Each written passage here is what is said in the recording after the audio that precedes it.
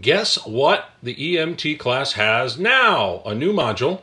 This is a fixed filter bank. It's based basically on an old Moog design for a Moog 914.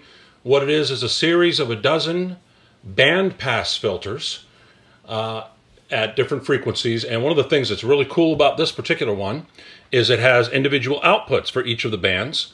And it's very neat the way these work, that if you take something like this is 750 hertz, for instance, this is not affected by the 750 hertz pot. So you can make mixes of different bandpass filters to go out of the main outputs, and you're never interrupting the single output here. There's also a master output here of the entire filter bank.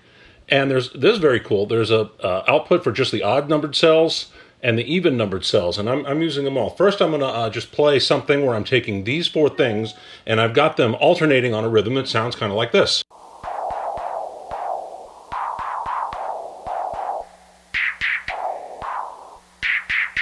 So I've got a little device down here,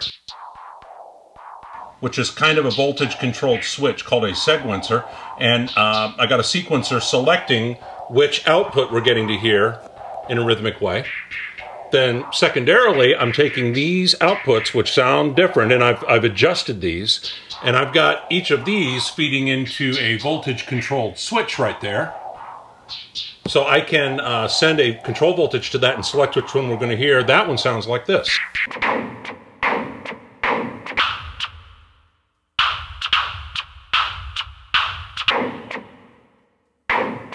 And this is with both of them.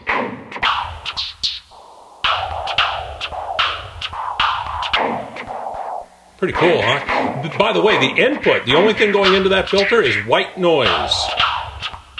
And here's with a kick drum.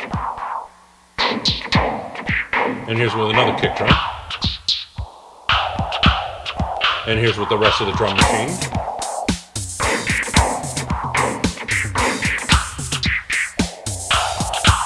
And here's with a little bass line.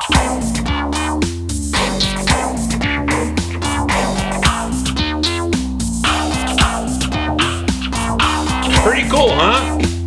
Fixed filter bank. Coming to the EMT lab this fall. That's right.